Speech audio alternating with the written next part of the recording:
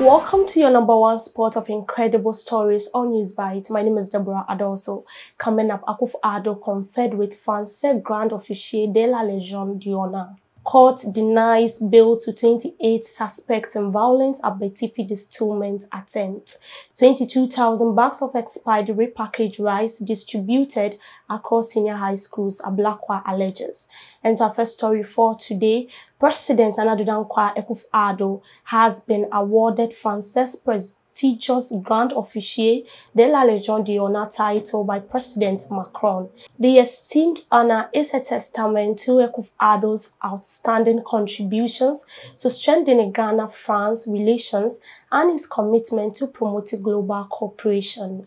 The Grand Officier de la Légion d'honneur is one of France's highest honors, recognizing exceptional service and achievements in various fields.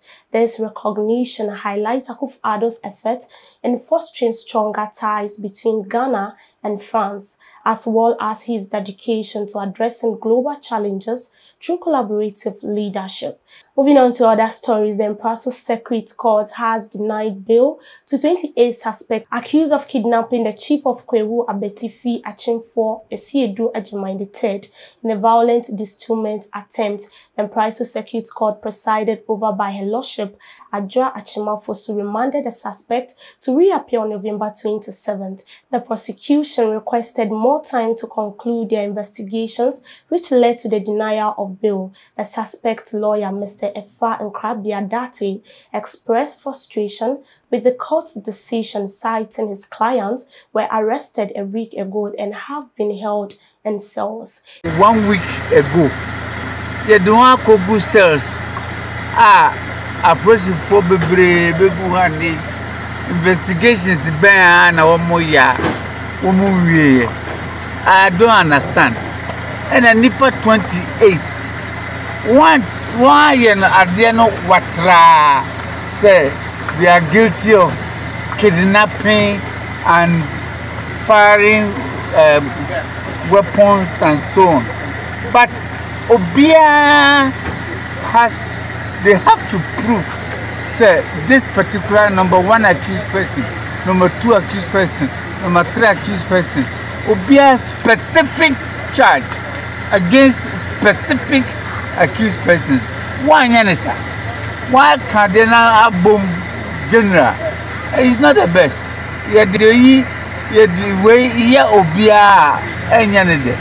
He argued that the charges against them should be specific to each individual rather than general accusations. On the other hand, the Abetifi Traditional Council is satisfied with the court's decision, stating that granting bail will be pointless since some suspects are still at large.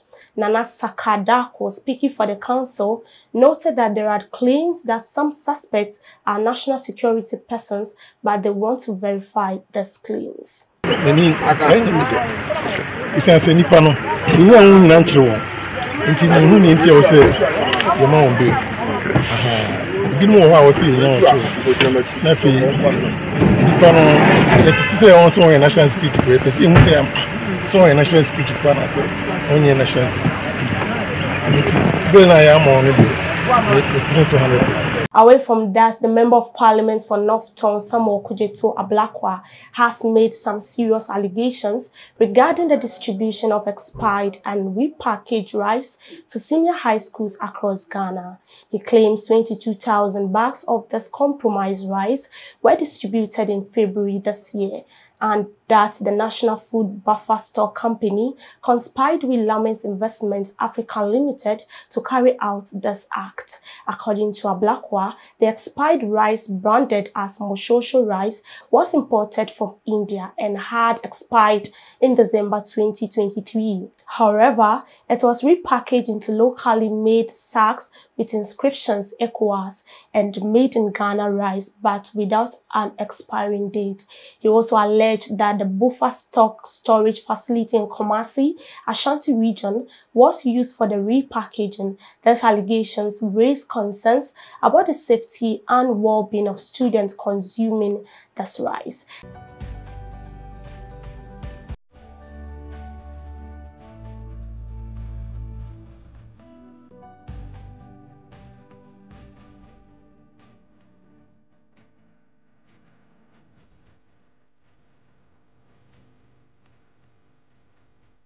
And that's how we draw curtains for today on News Bite. My name still remains Abetifi. Do also log on to all streaming platforms at GhanaTalksRadio.com for more detailed information. Do have a lovely weekend.